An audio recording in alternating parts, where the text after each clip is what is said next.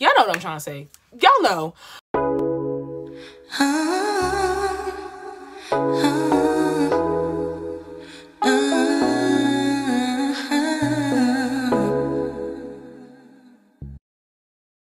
What is up, you guys? It's your girl Nasia G, also known as glamis.tee. And if you're new here, welcome to the family, God. And if you already subscribed, then you know how this go. I missed you guys so much. I always say that, and it's probably only been a few days since y'all seen my last upload. But I am back with one of my favorite type of videos. You guys may not love them, but I do. It is a perfume video. If you did not see my fall favorite perfume collection or faves, I will link it above, so make sure you guys check that out. But today's video is going to be on how to properly start a perfume collection, because I feel like I get a lot of answers as to how do you start, where do you go, how do you know what you like or what smells good. So I'm gonna give y'all all the tips. And are y'all feeling the vibe? Are y'all feeling the vibe? Okay, make sure you guys like, comment, and subscribe. If you want to see how you get your collection started, keep watching. Okay, guys, so I have my little notebook here. This is my new little YouTube notebook, and I have 5 tips for y'all to start a collection, along with a few fragrances in reference to the tips. So for the first tip, the very first tip is to take your body chemistry into account, and it coincides with tip number 2. So when I say take your body chemistry into account, your body chemistry can change due to soap, different things, different products you use.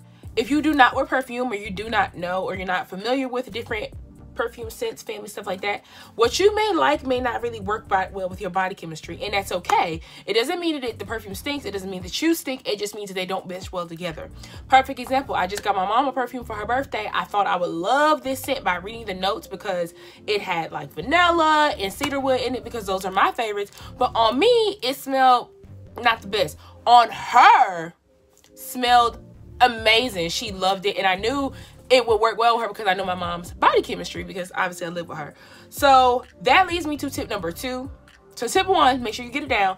Take into account your body chemistry. Do you use fragrance soap? Do you use a lot of heavy fragrance items? And see exactly, will that go with the perfumes that you per se like, okay? Tip number 2 would be to take a online perfume finder quiz. Now, you can find these. I have them on the screen. Boom. You can take one at Sephora, which I'll link down below. And I believe Rebel Scents has one as well. Rebel Scents, if you've seen this, you know, let's work. You can figure out exactly what kind of scent that you per se like. It asks you different questions about your personality. Do you like floral? Do you like sweets? Things like that, to help you figure out exactly what you're looking for, and then it'll give you some suggestions. Now, with that being said, I personally didn't have to do a perfume quiz because I've been wearing perfume for so long, but I wanted to mention this one right here. This is a classic scent. This is Versace Yellow Diamond, which a lot of people get away with wearing. It is a fresh but also a little fruity and flirty scent that honestly can go well with many body chemistries. So if you're in a state of, okay, I just want to start, I just want to jump in, try this one and see how it pairs with your body scent. For me, it's always very clean, very fresh. I get a lot of wear this in the summer and springtime. So those are my first 2 tips. My third tip, start small. Start small, y'all. Start small. I have this one to show y'all. Start small and sample. So this is the Tory Burch. I don't even know. It's like her signature scent. I've had this little bottle for like 2 years, because I had this one and I had the Toilette. So if you do not know, perfumes come in perfume, Toilette, and I forget the last one. I'm gonna have it on the screen. But literally, it is so tiny. I got it in the Sephora section, like the little try on haul section, little when you get out and if you take all your money. Start small and sample. I don't think that Sephora is giving out samples because of COVID, but if you can sample, sample. I have so many little ones that I first keep in my pocketbook. And B, always sample things to see how they wear on your body chemistry before you purchase the whole bottle. Just because it smells good, it does not always pair well with your body chemistry. And I cannot stress that enough, because like I said, the perfume smells great in the bottle, but on you, it will change. Like, it will definitely change. So start small, start sampling different things, start with signature scents, you know, and really just take it from there. And if obviously if you like it, like this, I had this little bottle for forever, and it has lasted me, honestly, like this little bottle has been on my dresser for like 2 years, because I have other scents, and I always like to keep this when I travel because it's so tiny. And I said it came with this one and the Toilette. Number 4. Tip number 4. Start inexpensive. Quality over quantity. Okay? Is there quantity over quality? Quantity. Y'all know what I'm trying to say. Y'all know.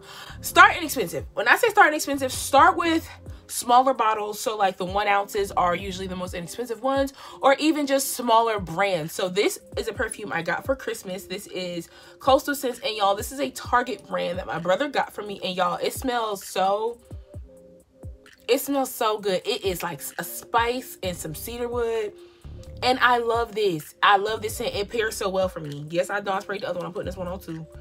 This one, and I would wear this at nighttime. Y'all, this is so bomb. And I believe it retails for like 25 bucks. I will have it on the screen or down below. And like I said, you can get this at your local Target. If you can't find it, you can get it online. And I believe this is the Goodwill or Good Something collections. And they have a couple of scents. And then to mention that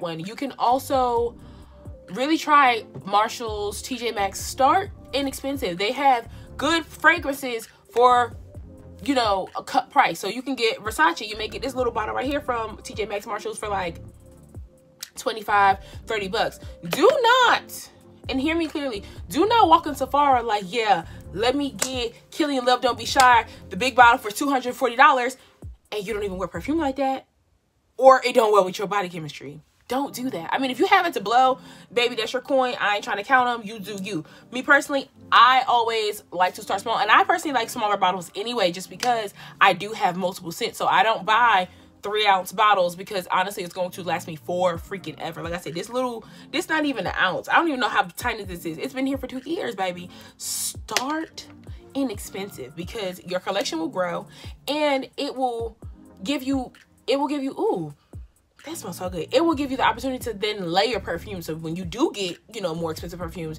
you may want to layer with something that you got from Marshall's or you got something from Target, and you never freaking know. It may smell so good. Lastly, tip number 5. Number 5. I got through this quick. 5 tips, quick. Do not believe in the hype. Let me say it again for some people in the back.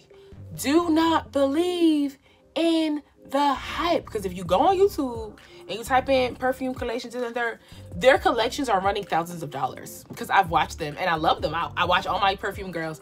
Their collections are running pockets, baby. They want that coin, and that's fine for them. But if you're starting out, start inexpensive and do not believe in the hype. Do not go out here and buy Creed, Killian, Tom Ford, Mason and Francis. Don't go out there and spend $300 on a fragrance because everyone else likes it. Because again, it may not go with your body chemistry. You may not genuinely like the scent. Like, do not go buy scents because everyone else is wearing it. Buy a scent because you like it. Do not go off of, oh yeah, everybody been talking about the Tom Ford, I gotta get that. If the Tom Ford, like me, Soleil Blanc is hyped. Everyone loves Soleil Blanc. Soleil Blanc is $250, $240, and it smells like sunscreen to me. It don't work well with my body chemistry, so I'm not going to buy Soleil Blanc. I'm not giving time for my money. But it's hyped, y'all. Do not believe in the hype. Please work best for you. Perfect example. I got this perfume for Christmas. It is a Jimmy Choo perfume. Jimmy Choo is not really talked about, and Jimmy Choo has one of the best scents to me, and they're not real expensive. Oh. This is their floral scent. It is a sweet, pretty floral scent that I cannot wait to wear this spring. Don't believe in the hype. People ain't talking about Jimmy Choo.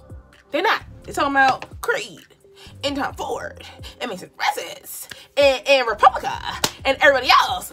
Don't believe in the hype. Please start your collection off on what you like, what you can afford, and what's gonna go well with your body chemistry. Those are my tips, y'all. I can't stress this enough because I have people come to me like, oh my God, I want to try that. Da, da, da. I'm like, well, oh, perfect. Another one, opium. Some people love opium. Some people hate opium. Opium is that scent that's just like, but it's hyped. So people will go buy opium like, oh yeah, because all the girls talking about that. Everybody talking about opium. If you don't like deep scents, mature scents, you're going to hate opium. You're going to spend that money and it's going to sit in your dresser. Don't believe in a hype. Don't do it. But that is it for this video. It was really quick. I hope I wasn't speaking too fast. I hope I was really clear with my points. Let me run through them again. A, take your body chemistry into account. B, B2, whatever. Take an online quiz. I will link 2 down below that I know of that are pretty good. Start with samples or smaller bottles. 4, start inexpensive. Start inexpensive. Like I said, start inexpensive. Don't spend your money. And 5, do not believe in the hype when it comes to perfume and fragrances. Do not believe just because it costs more, it's going to smell good on you, or it smells good. Because I've smelled scents that's like $300 for it. I'm like, oh my God, that stink. Like, even $120 for 1 bottle of perfume. I'm just like, I'm not paying for that. I don't want to pay. That stink. That don't smell good to me. Anything with leather does not smell good to me. But that is it for this video. I hope this helped someone out there who wants to get into fragrance, wants to start a collection. Let me know if you start a collection. Let me know if you've taken any of my tips and purchased any of the perfumes. I love you guys so much. I love you. I love you. I love you. I love you. I love you. I love you. I love you. I just want to say that because you guys have been showing out. And shout out to all the new subscribers here. This is the real me. I'm going to keep it a buck with you. Save your money. We frugal on this channel. But I'll catch y'all in my next one. Bye, guys. Mwah.